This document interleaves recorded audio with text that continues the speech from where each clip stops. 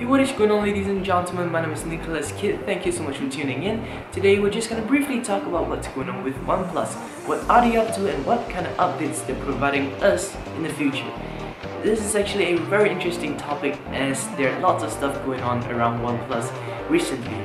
There are also some leaked images as well. So anyway, let's get right into the video.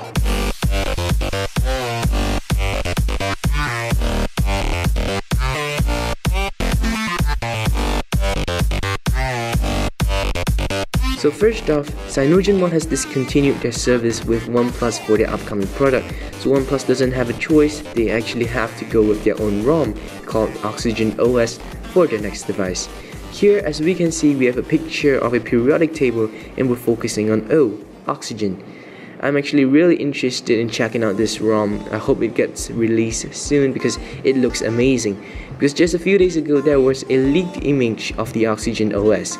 Here we can see we have Music Match, Google Hangouts, Skype and Viber on the top section, and in the middle section we have got Tools, which consists of YouTube, Google Chrome, Firefox, Snapchat and Evernote.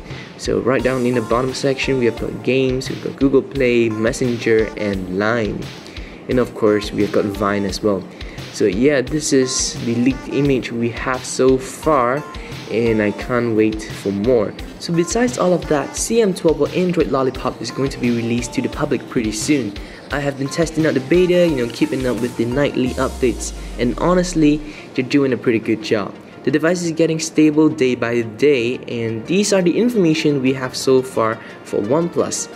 I can't wait to see what they'll be offering us in the near future. Alright guys, so that is pretty much it for today. Hope you guys enjoyed the video. Make sure to leave your thoughts down in the comment section box below. And as always, thank you so much for watching. My name is Nicholas.kit, and I'll catch you guys in the next one. Bye!